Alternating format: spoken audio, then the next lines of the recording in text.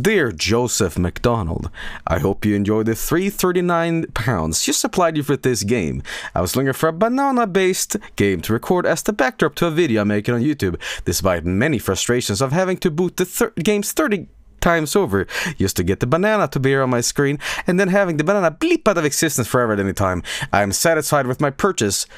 Satisfied not because of the quality of the game, Lord help me, I almost blew my brains out, but the knowledge that we exchanged something. I needed a banana game, and you provided. You can keep the $3.39, and hope it pays for a heartwarming cup of coffee when you drink it. I hope that you will raise a toast in thanks to me, as I raise a toast in thanks to you. Best regards, Craig. This game was enjoyable. There wasn't just enough to do. It could do with an actual town map, buildings, streetcars, other bananas, missions, a level maker, music and sound. It has potential, but it's just not quite there. Recommended.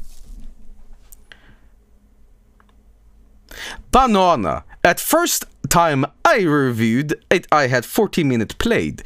I now almost have an hour. I regret nothing. They're all his friends.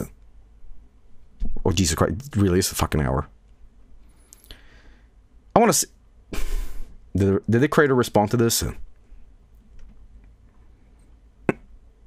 Hang on.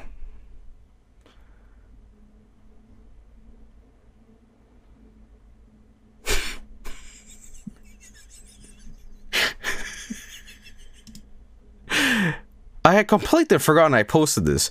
I have now since moved my channel onto movies instead of games, and the banana video is now private. Oh.